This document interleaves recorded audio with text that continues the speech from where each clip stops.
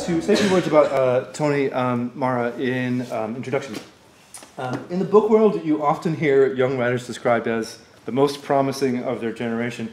In fact, you hear it so often that it starts to lose meaning. Well, Anthony Marra truly deserves that kind of praise. And more than that, the promise in his work has already been fulfilled. His fiction is as riveting, harrowing, bleakly funny, and finely wrought as anything going right now. And I say that as a member, roughly speaking, of the same generation. Tony's debut novel, A Constellation of Vital Phenomena, was one of the most lauded books of the last several years. And here's where I have to pause to get into the CV thickets a little bit because they are dense here.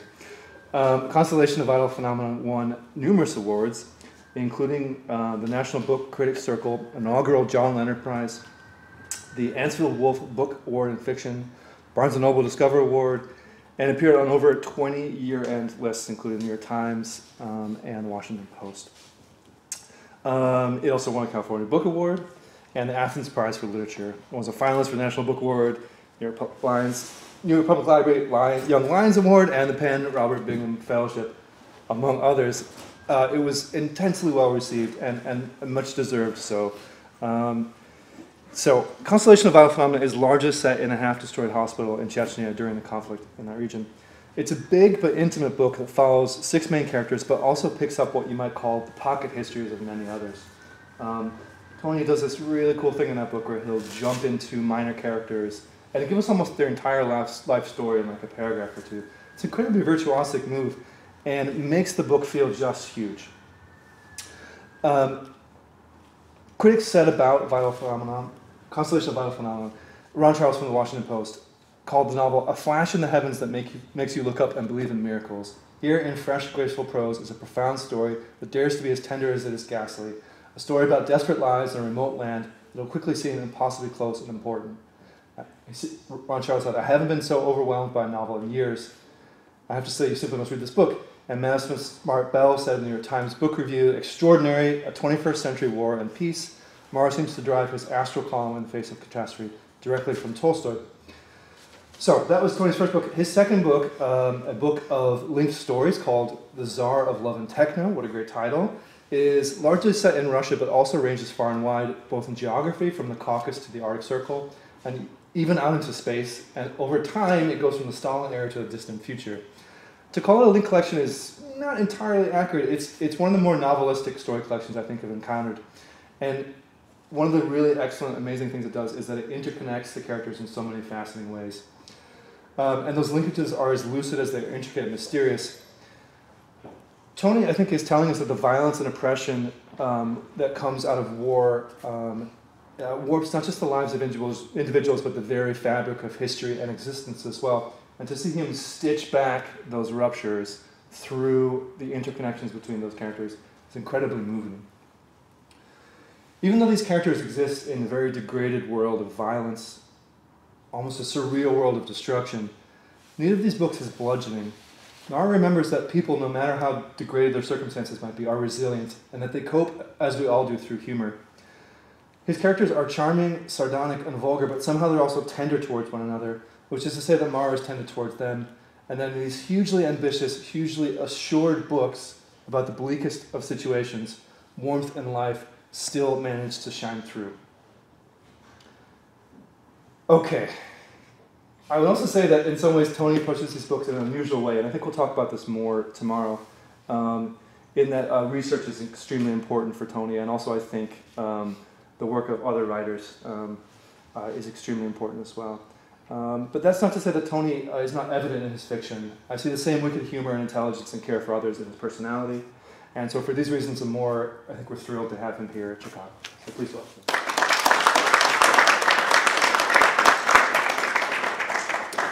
Thank you, Will, for that incredibly kind introduction. I've got my little time. All right. For that incredibly kind introduction, and thank you all for inviting me here and for coming out this evening. I'm going to read a couple of different sections from my new book, The Tsar of Love and Techno. As Will mentioned, it's kind of this interlocking series of short stories, and it started out as a short story collection of completely independent stories. And after I published my first novel, I would do readings and people would ask, what are you working on next? And I'd say a short story collection.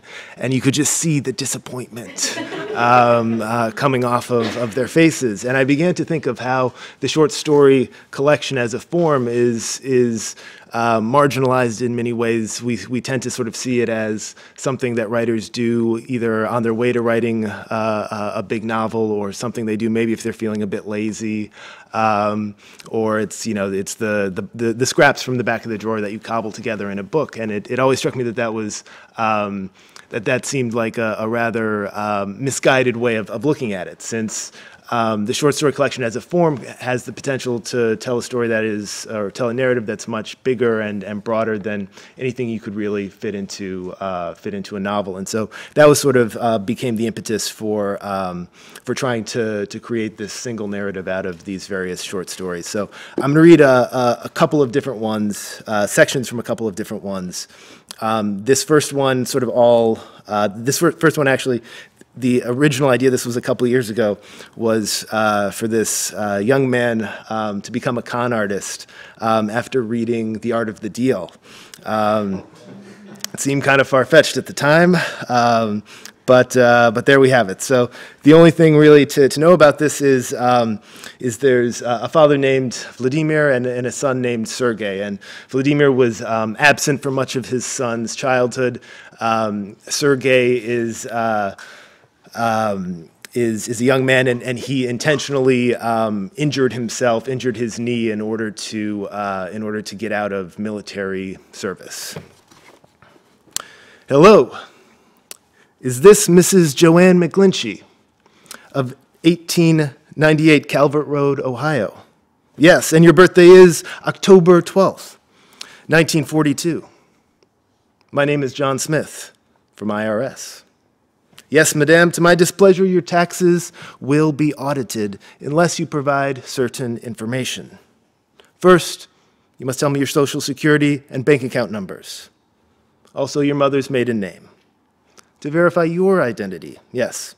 At the IRS, we take identity theft most seriously. Look at him go. An incredible thing, really. To sit in the gloom of a Chernyshevskaya cyber cafe and watch his boy work. Some kind of prodigy, Vladimir's boy. In the case of nature versus nurture, Vladimir threw his support firmly behind the plaintiff. The stuff of eugenicists' dreams runs through his child's veins. Don't get cocky now, Vladimir. Fatherhood points aren't doled out for time served. You should look up at the library the fathers of other wunderkinds, Mozart, Pushkin, etc. Were they too absent in their child's formative years? Does the father's absence force the child to grow up sooner, to mature artistically, creatively, emotionally? Ha! Very witty, Sergei continued, 2 chairs down, broadcasting broken English into a wiry headset. The cafe bustle tuned out. I assure you, the KGB and IRS do not have an exchange program. Too much life in his voice to pull off convincing bureaucraties. Too much love in his labor. Only trust a government worker whose personality is as thin and stamped upon as a time card. But who is Vladimir to question the maestro? Take your time, Mrs. McGlinchey, Sergei said. Pocketbooks can be most difficult to find. Vladimir had missed graduation ceremonies and chess tournaments on account of his incarceration. He had never seen his son perform for him. Had this beaming pride been building all along, concentrating in his system like a magnificent mercury poisoning? Mustn't let Sergei forget these last few years when he's fabulously wealthy. Mustn't let him forget that first day home from the hospital. White plaster and bandages had braced Sergei's leg. The poor kid had looked at the knee-high bathtub lip as if it were Everest. I don't want to take a shower. I'm not dirty, he had said. It's okay, Vladimir had said, but it wasn't okay, not at all. He had never given his son a bath before. Where to begin? Take off Sergei's socks, his shoes, run the water first. Does he get in with Sergei? Does he look away? I don't want to, I'm not dirty, his son had said, but one whiff would have woken a coma patient. Vladimir had swaddled the bandaged legs in plastic bags and rubber bands, set a stool in the tub, had changed into his bathing suit. He had lifted his son into the tub and set him on the stool, had spat out the rusty aftertaste of shower hose water. It was too hot. He lathered his son's hair and shoulders. It was too cold. The armpit, the hip bone, the belly button, these strange parts he'd last seen unclothed when his son was too young to spell his own name. This grown man still fit inside his father's arms just right. Are you okay? Vladimir had asked. Sergei had replied in a garbled sob, the compact heat of his breath like a hand dryer on Vladimir's skin. If you could trade, Vladimir, but you couldn't. If there was a way to make it okay, but there wasn't. If you can, but you can't. Why are children doomed to remain beautiful to their parents, even when they become so ugly to themselves? It's not fair, his son had said. It isn't, Vladimir had agreed. He had gone on soaping Sergei's fingers and underarms. Who can you be but the chest your child shouts into, the shoulder he balances upon, the hands washing him clean? The shower drizzled steamy gray stripes, a towel lolled on the closed bathroom door. There was so much he wanted to make right. 6 months later, he had signed Sergei up for English for language classes taught by an Australian man with English teeth. Al Pacino quotes qualified for rudimentary English, and Sergei placed out of the intro course. Within 2 years, he spoke well enough to take Business English 1 and 2, which used Donald Trump's autobiography for a textbook. In such richly manured soil, a seed hardly needs sunlight to grow. Very good, Mrs. McGlinchey. The last 4 digits are 2921. I will correct the error into the system and we will avert the audit. The world's greatest bullshit harvester ties himself to the crop's most insatiable market with no more than a phone line. If this is capitalism, no wonder communism failed. Sergei wished Mrs. McGlinchey a fine day and rang off. Well, what did you think? What did Vladimir think? His son was slaying giants, that's what he thought. I don't know what you said, my boy, but you said it beautifully. Sergei gave a bashful smile. Vladimir wanted to pull his boy into his arms and say, do you see? I told you you'd be happy. Now, do you see? Instead, he asked, why do these foolish Americans believe you? When I first started, they didn't, he said. I was calling numbers at random from an online telephone directory, saying to them, hello, you have won the sweepstakes. Please give me your bank account numbers. And no one believed you. Sergei shook his head. It took me a long time to understand the American mindset. Fear of their cruel and capricious government weighs heavily on their psyche. They're more inclined to believe that they'll lose what they have than receive what they want. Better, I decided, to be the tax man than the sweepstakes. But that wasn't good enough. There were still too many skeptics. Then I remembered something you told me, Papa. Vladimir leaned in. About that list you and your mother were on. Because your dad was an enemy of the people. I figured that somewhere online, there must be a list of Americans who will believe anything, no matter how implausible or insulting to their intelligence. Is there such a list? Vladimir asked. There is, his son said. Tom Hanks's Facebook fan page. Vladimir had no idea what his son was talking about. You remember how Mom had that embroidered pillow, he said? When she got upset, she'd shout into it and no one would hear her. That's Facebook. And Forrest Gump. You must have seen Forrest Gump. Is it a nature film? Vladimir asked. No, it's classic cinema, Sergei said, about how every achievement in American society over the last 50 years was really just the dumb luck of a mentally challenged man. This was a Soviet propaganda film, Vladimir said. No, it's a big Hollywood movie, Sergei insisted. They play it for children in history class over there. I cross-referenced the names and birthdays pulled from Tom Hanks's Facebook fan page with white pages. Why, might you ask, would they put their birthdays right there on the internet when it's one of the 3 pieces of information necessary to steal their identity? So that strangers will wish them a happy birthday. It's incredible. I don't believe it either. When I called up Mrs. McGlinchey, I had her name, address, and birthday, told her I was from the IRS, and asked that she provided the necessary information to prove her identity. The trick is to make the American feel that, that he must convince you of his identity rather than the other way around. Tom Hanks's fans are maybe 10 times more likely to fall for this than the average American. Because there's something wrong with them, Vladimir asked. I wouldn't go that far, Sergei cautioned. I would just say that those who enjoy Tom Hanks's acting are unfamiliar with human nature. Wasn't this what every parent hopes for? To equip your child with the confidence and support to seize opportunity, to succeed where you had failed. His boy, an entrepreneur, he felt a strange surge of gratitude for the vision of his leaders. Here in the new Russia, you weren't bound by the past. The grandson of an enemy of the people, the son of a convict, his boy, Sergei, a successful businessman. Sergei explained that even though he had Mrs. McGlinchey's bank numbers, he wouldn't touch a penny. Of course he wouldn't. His boy was honest and sensitive to the feelings of others. His primary school teachers always said so. Instead, Sergei would sign her up for a few dozen credit cards, link them to phony PayPal accounts, and transfer thousands into his own personal account. Even if she's got bad credit, Sergei said, we should still be able to get a couple $1,000s. And it's not like we're taking anything from Mrs. McGlinchey personally, just the credit card companies. A beautiful word, Vladimir thought, we, to be taken into the intimacy of a personal pronoun. Go forth, my child, but take me with you. I don't even think that what I'm doing is illegal, he went on. MMM and those other pyramid schemes, they didn't go to jail. The bankers in the West who created the world economy, they didn't go to jail. It's just the free market at work.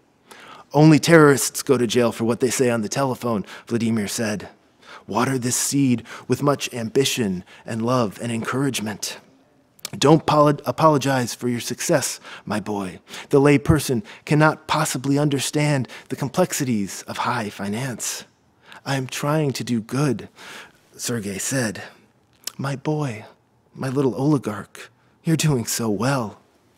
Sergei limped toward the WC with enough cheer in his gait that he nearly walked right. Vladimir moved to Sergei's seat. The computer stared him down. No more than a television lashed to a typewriter by wiggly telephone cords as far as he was concerned. He tried the headset. Nothing. A halved egg of plastic sat on a square blue foam. The receiver? He put it to his ear. Are you there, Gogol? I'm searching for someone. The monitor didn't blink. Hello, Gogol. The waitress tapped his shoulder. A long grin was pressed between her lips. It's a mouse, she said. You don't speak into it. He assessed the plastic egg thing. I know mice, he said.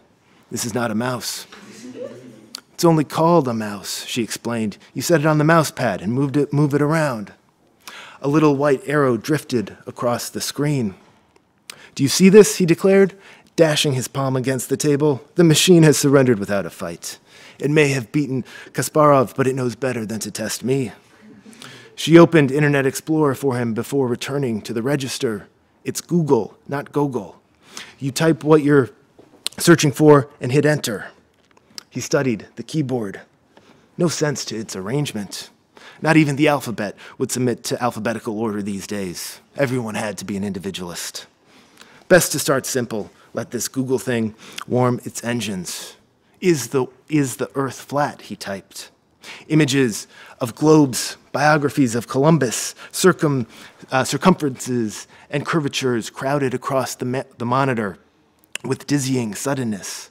Vladimir had expected Google to come back with a simple da or nyet, but this was something else. He typed in Japan, chopsticks, Tokyo high-rises, Wikipedia articles, travel guides, mushroom clouds. He typed knee, and 1,000 different knees popped up, along with exhaustive accountings of every bone, muscle, and tendon, diagnoses and treatments for every injury from arthritis to gunshot wounds. How was a universe of information compressed into this little metal box? He couldn't fit a whole chicken into his toaster oven, and this fit the entire world. It felt tinged with sacrilege, even for him, an atheist. No one should know this much. It must be illegal. He glanced behind, certain that dark-suited security forces would soon storm in, confiscate the computer, lead him away in handcuffs. Nothing but jittery teenagers blasting each other in blood-spattered squares of light. If this machine knew everything, would it know his father? Vasily Osipovich Markin, he typed. He didn't hit the enter key. Not yet, because he'd never written his father's name before, had never even seen it written. The cursor blinked impatiently. What good could come from this? You had to keep your eyes forward. Don't turn your head. Don't mind what lies in the periphery. Behind you is only ruin. He deleted Vasily Osipovich Markin and typed instead Roman Osipovich Markin, his uncle. He wanted to hit enter, but he was already standing, already out of the chair, backing away. He was, what the devil, was he crying? You've ripened into a pungent piece of cheese, Vladimir. Yes, fine, okay, just get me out of here. What's wrong? The waitress asked when he reached the door. Tell Sergei I'm not feeling well. Tell him I've gone home. When Sergei emerged from the bathroom, his father had already left. He sat down at the computer. The cursor blipped behind Roman Osipovich Markin in the search bar. His father's uncle. Curious, Sergei hit return. So this is from the very end of the book, and this character Roman Markin is sort of what ties the whole thing together. I became fascinated with this idea of artists being employed to censor images in the Soviet era. We tend to think, for instance, of the airbrush as being this contemporary tool of photographic manipulation, but it sort of had its first heyday in the Stalinist era. To simply possess an image of a traitor was a traitorous act in and of itself. So artists were employed to take out images of those who had fallen from grace with the state. And I became sort of fascinated with this idea of what it would like to be one of these artists, specifically a portrait artist, somebody who has been trained to imprint the essence of a particular and individual face onto the page, and who was instead tasked with taking them out. At the time, school children would censor faces in their own textbooks with their jars of ink. So you had kids who were learning to censor with the same tools and implements at the exact same time as they were learning how to write. And this idea of art being a tool of coercion and destruction as much as it can be one of reclamation was an idea that sort of fascinated me. So I'll read this maybe one little section from the perspective of this portrait artist who becomes one of these censors. In my generation, the position of correction artist is a consolation prize for failed painters. I attended the Imperial Academy of Arts for 1 year, where I made small still lives of fruit bowls and flower vases, each miniature as realistic as a photograph, before moving on to portraiture, my calling, the most perfect art. The portrait artist must acknowledge human complexity with each brushstroke, the eyes, nose, and mouth that compose a sitter's face, just like the suffering and joy that compose his soul, are similar to those of 10 million others, yet singular to him. This acknowledgement is where art begins. It may also be where mercy begins. If criminals drew the faces of their victims before perpetrating their crimes, and judges drew the faces of the guilty before sentencing them, then there would be no faces for executioners to draw. In August 1931, agents of the OGPU told me that Vasily Markin, my brother, will be arrested within a fortnight on charges of religious radicalism. They told me my brother had married, that his wife was pregnant. They gave me his address. It was a test. It must have been. So much was lost in communication between rayons that had I warned Vaska, had he fled Leningrad, he might still be alive. Had I done that, had the agents raided his apartment in the early hours and found him missing, they would have come for me instead. I believe this, I must, because if I begin to wonder, if I begin to think that perhaps they tipped me as a professional courtesy so that I could warn my brother, if I begin to think all roads in that direction lead to darkness. That October, after the arrest, trial, and execution, the agents returned with a brown envelope. "Have a seat, citizen," the senior among them said, and gestured to my divan, where I had just been eating dessert. I followed his extended hand, suddenly a guest in my own home. The officers sat on either side of me, making the divan feel like the back seat of a Black Crow police van. And the senior agent opened the envelope and slid a photograph across the heat-ringed coffee table. If I gasped, it was from shock, from terror, from some dark thing rending inside me that might have been the birth pangs of remorse. I had corrected some 1,000 photographs in that year alone, but not one had I recognized, not one had I been a part of. The portrait the agent held out had been taken in 1906 on a Wednesday. My father, a haberdasher, had closed the shop that morning. He was well regarded in haberdashery circles, having built his reputation on a pearl netting kokoshnik that had made a minor countess the talk of a Winter Palace ballroom. My mother did the bookkeeping, the restocking, the hiring of seamstresses, nearly everything she felt but placing the hat on the buyer's head. She had grown up on potatoes and made sure her children grew up on meat. We dressed in our finest clothes that Wednesday in 1906 and took the train from Pavlovsk to Petersburg to the photographer's studio. It had been our mother's idea, as most good ideas were.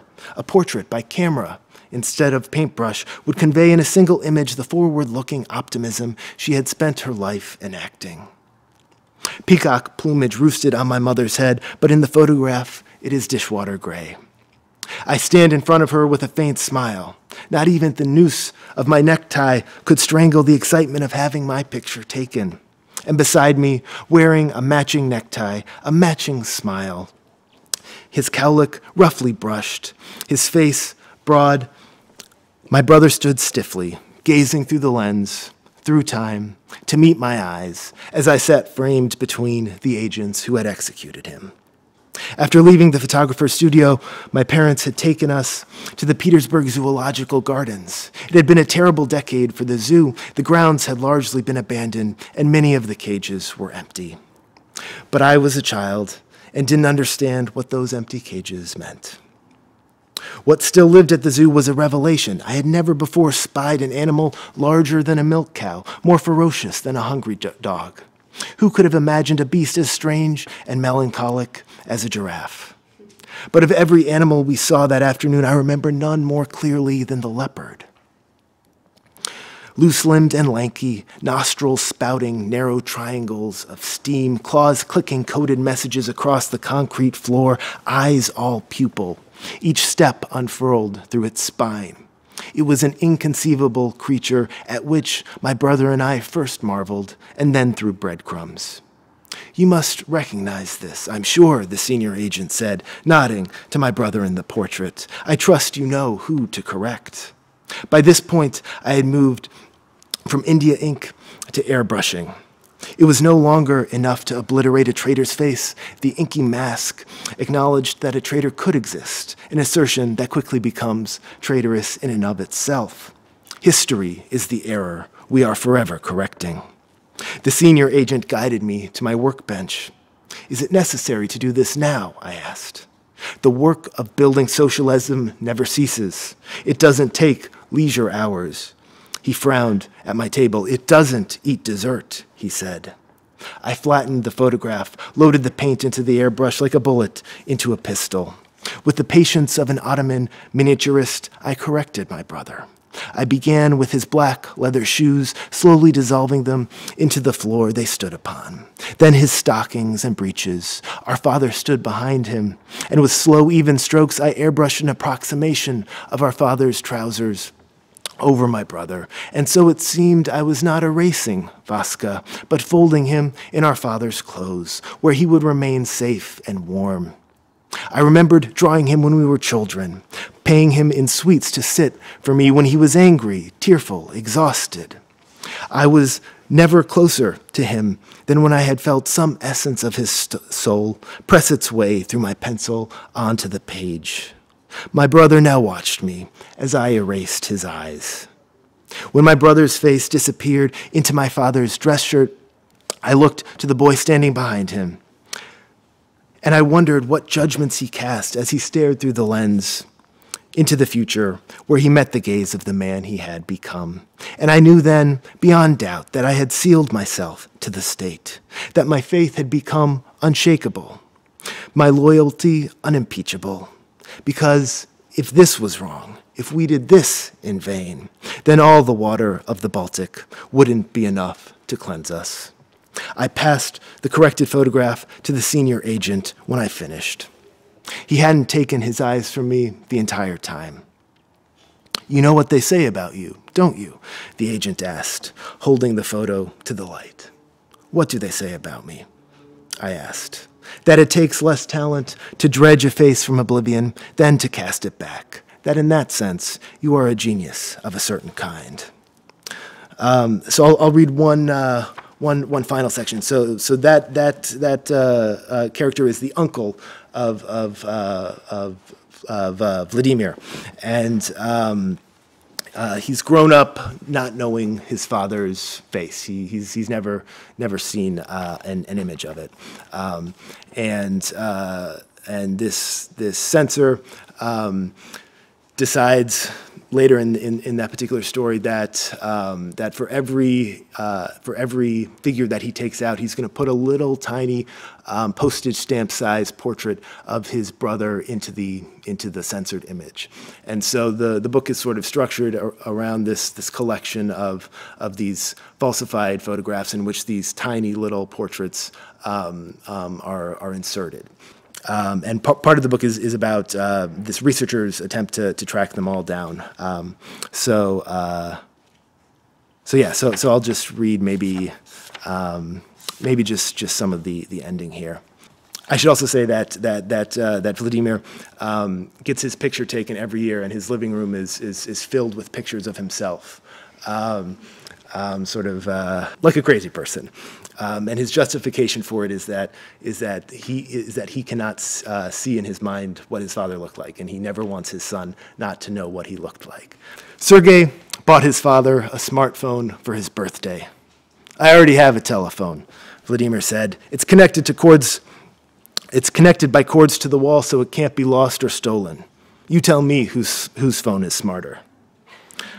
I got it for the camera. Look, Sergei said.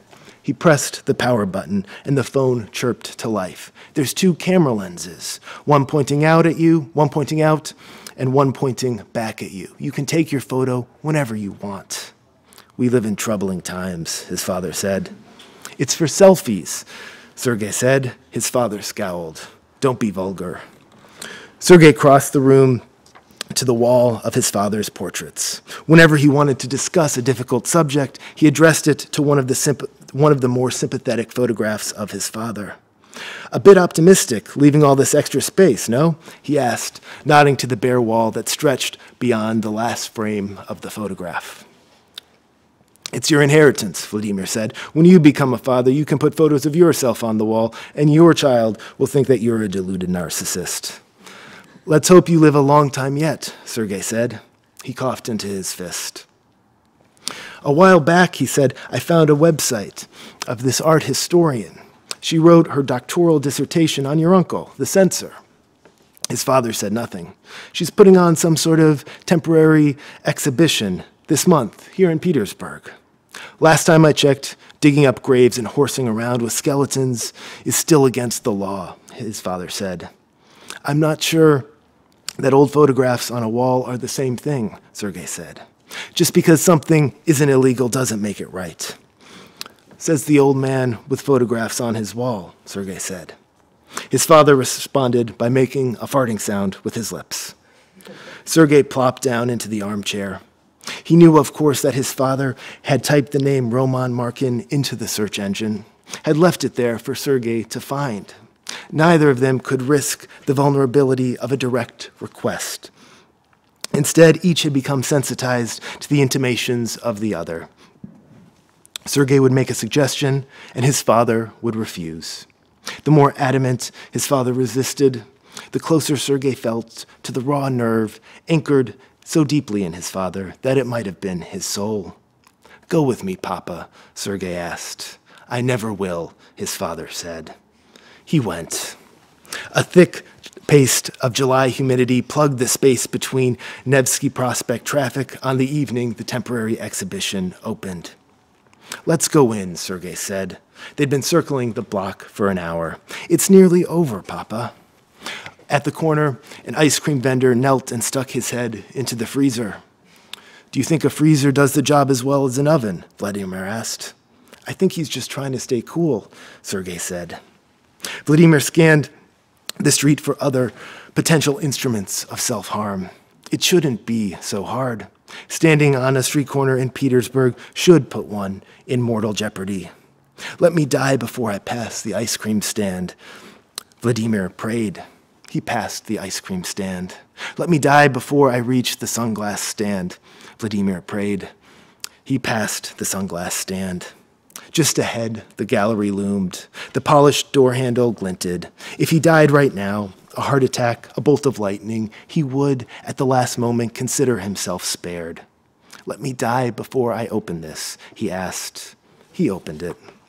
A few attendees meandered through the exhibit. Vladimir would remember none of them. He would remember opening the door for his son, stepping into the cool gallery air, looking up to see a mugshot of his uncle, blown up to 2 meters tall, staring directly down at him. Roman Markin, 1902 to 1937. Are you okay? His son asked. He hadn't realized that he was leaning on Sergei. I'm sorry, he said, your leg. My leg is fine. What's wrong? 1937. That's when I told my teacher that my uncle was a spy. It's not your fault, Papa. I thought that maybe he'd go to jail for a few weeks until he was found innocent. How could he be shot for something he didn't do? It was in the middle of the purges. He was just unlucky, that's all. A woman wearing a long skirt approached. I was a snitch, Vladimir said, and turned back to the mugshot. A snitch. The name tag on the woman's blouse read Nadia. Thank you for coming, she said. My uncle, he thought. We appreciate your interest, she said. My uncle, he thought. The museum is closing now, she said. My uncle, he thought. Is he okay? She asked. I don't want to die, he thought. Sir? She asked. Not yet, he thought. Do you need a doctor, Papa? Sergei asked. Not yet, son, he thought. Sergei wrapped his arm around his father's waist to steady him. I've got you, he said. Vladimir let Sergei lead him to the wooden chair beside a tray of untouched cheese cubes cut into damp cubes. The woman fanned his face with an exhibition catalog. Sergei gave his hand a reassuring squeeze. Ask her what you need to, he said. You need to. What has happened to my asshole boy, he thought, and who is this thoughtful person he has become? This censor, this Roman Markin. Vladimir nodded to the enlarged mugshot taken in Kresty the night the censor was arrested. Tell me about him, please. The curator peered at her watch and pursed her lips. Perhaps you feel like taking a tour, she asked. She took them along one side of the gallery, explaining the security apparatus's awe for the power of images, the history of alteration and censorship, the India ink masks, the early application and refinement of the airbrush. Vladimir leaned on Sergei. They passed a wall of men and women with inked-out faces. "This one right here," she said, "this is where it began for me. This is the image the prosecution used in the censor's trial, but it also contains one of Markin's mysteries. Take a look, see if you notice anything odd." The first photograph portrayed an empty stage where a ballerina had been airbrushed out. Beside it, the original, unaltered image hung. Vladimir studied the dancer. Irina Portnova was a prima ballerina in the Kirov, the information card read. Her career ended when she was charged with espionage, sabotage, and wrecking. If you look at Markin's falsified version, you will notice that Portnova's hand has been left floating above the stage. Was it an error? A warning to the viewer? An act of dissent? It is difficult to say. Take a look in the background of both images. If you study them closely, you might notice an addition of a figure in the censored version. Roman turned to the altered photograph. Roman Markin did one remarkable thing, the curator was now saying. Beginning in the 1930s, nearly every time he expunged a face from a photograph or painting, he inserted one. Where, Vladimir asked himself? Within the somber suit, beneath the general's epaulets. No, no, no, no, until finally, my goodness, yes, there he is, in the audience, gray-eyed, cowlicked, peaceful. You thought you had forgotten his face, Vladimir, that he was lost, expunged. But there, in the third row, he stares out, not at the dancer, but at you. To be here, he thought, at this late hour in your life, and to recognize your father, to find him, it makes the whole world you've wandered through feel as narrow as a blade of grass. I think I'll end there.